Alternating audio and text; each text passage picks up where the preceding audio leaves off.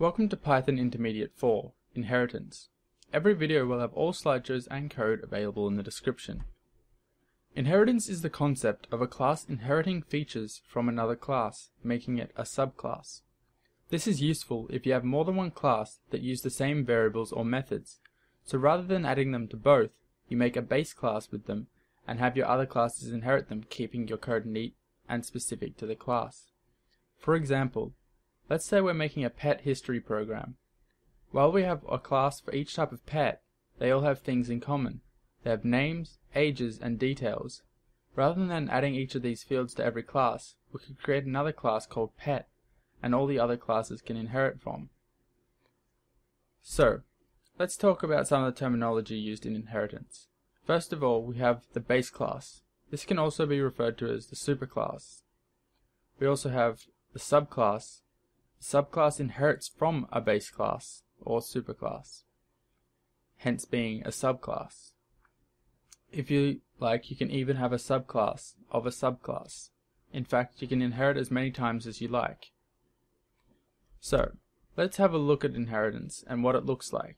So let's create a file called pets.py. So I'll come across to Ubuntu, and I'll create a file called pets.py. Okay, so what we're going to do is we're going to create a class called pet, and this is going to be our base class. So class, and it's going to be called pet. Now inside our pet class, we're going to define our initializer. So def underscore init underscore, and we're going to pass in self as always, and we're going to pass in a name and an age, and we'll set those attributes up. So self.name equals name, and self.age equals age. And that's our pet class defined. Now what we're going to do is we're going to create a cat class. So class cat. But this time we're going to inherit from pet. So we open up brackets and we type in pet, because that's the class that we want to inherit from. Okay. So now we go into our class, and what we're going to do is we're going to create another init function. So our initialization for this class, init underscore, and we're going to pass in self, a name, and an age. Okay, so now inside our initialization function, what we're going to do is we're going to call the initialization of our superclass, so the pet class. And to do this, we type pet for the class dot underscore init underscore open brackets, and we just pass in all the stuff that we did before, name and age.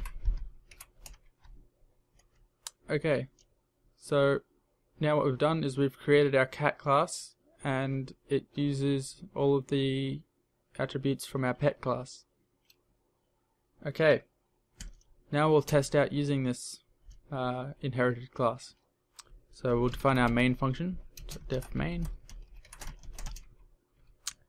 and what we'll do is we'll create a object called the pet, and this will just be a pet class, and we'll set the name to pet, and we'll make it age 1. So this is an object of pet, so the base class. Now we'll create a object called Jess, which will be a cat, and the name of the cat will be Jess, and Jess will be 3 years old. Okay, so now we have two objects. We have a pet object and we have a cat object, and the cat object also inherits from the pet class. So we can test to see that inheritance is working by using the isInstance function.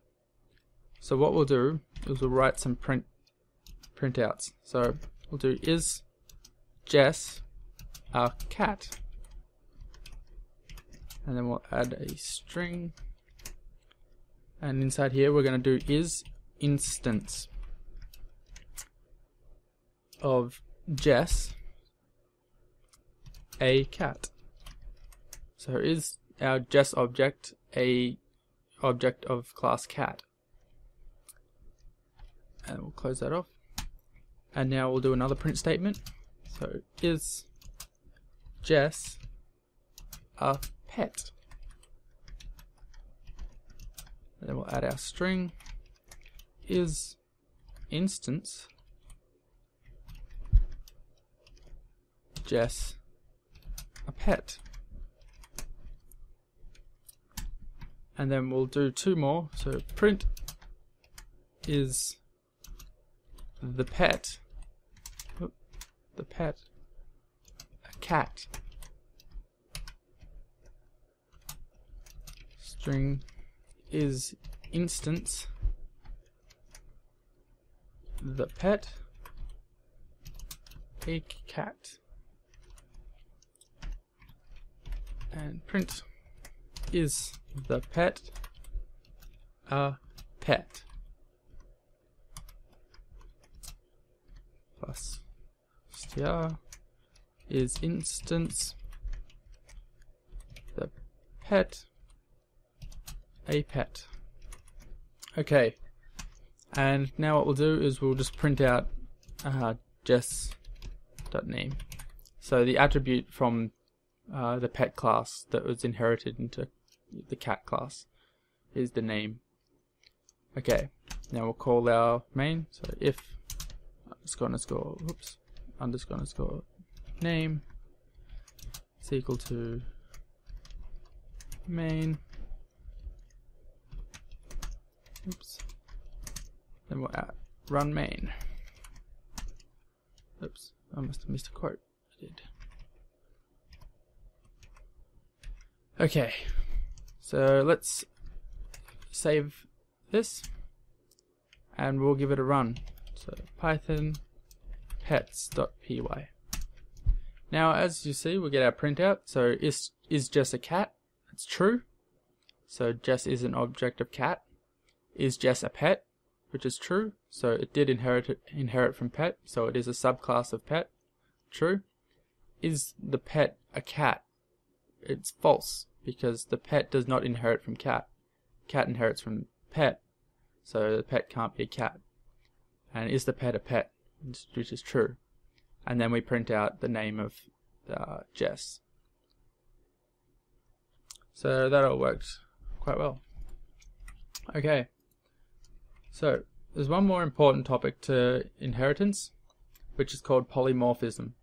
Polymorphism is the concept of defining a method in your base class that must be overridden by a subclass. Each subclass has a different implementation of the method, so when the superclass method is called, it chooses which method to run depending on the subclass. So, let's add some basic polymorphism to our program. So what we'll do is we will create a method that's called talk, which will make a different output depending on what the subclass is. So we'll also add dogs. Okay, so let's open up to edit again, and we're going to create a method for our pet class called talk. So def talk self, and inside this method, because it's going to be an abstract method, meaning that it needs to be overridden, we are going to raise an exception if it's called without being a subclass. So raise not implemented error, and we can also put a custom string in here. So we're going to say subclass must implement abstract method, and that'll be the error message we get if somebody tries to call the talk method on the pet class. Okay, so now that we've got that method ready to be inherited, inside our cat class, we're going to override it. So def talk, and that'll take self. Okay, inside this, because it's overriding, we're going to return a string of meow, the sound that a cat makes. And we've overridden it there. So let's also create another class, and this is going to be our dog class. And dog is also a pet. Now we'll define our initializer for it. So def underscore underscore init underscore self, name, and age. And we'll call our pet superclass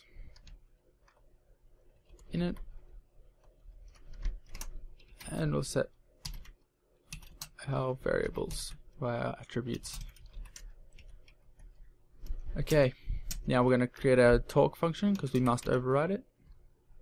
So def talk self, and we'll return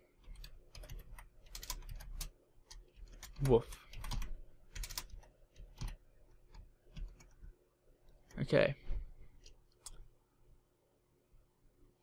So we've overridden our functions, well, our methods, and now we can change up our main to test it out. So inside our main, we'll remove all of our current code that we have, because we don't need that anymore, and we'll test out our polymorphism. Okay, so what we're going to do is we're going to create a list.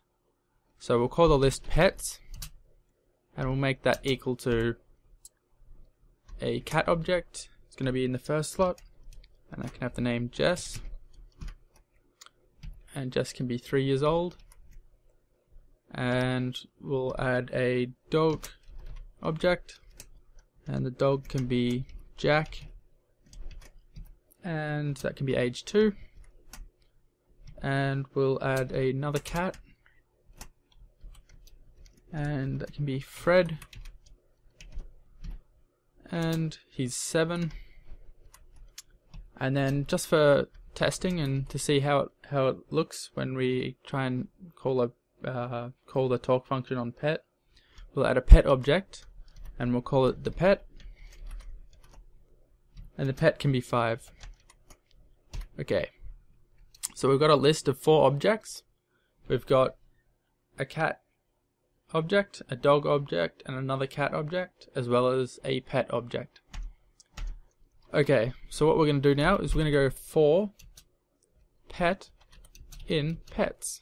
So we're going to go through each of the objects in the list, and we're going to print out some information about them. So print,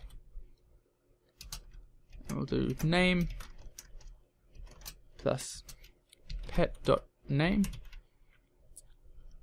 and then we'll do age, and we have to turn that to a string because pet.age is a integer, pet age, and we'll add what it says. So says plus pet.talk, and we call the talk function.